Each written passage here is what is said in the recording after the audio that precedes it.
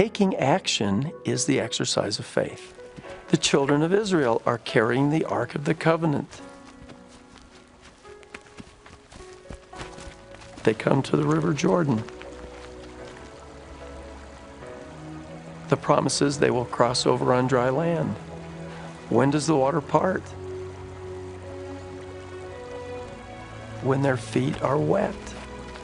They walk into the river, act, power follows. The water parts.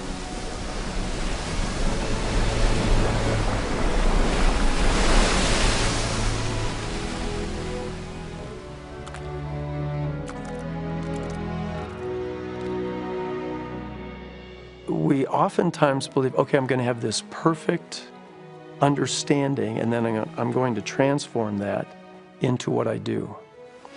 I would suggest that we have enough to get started.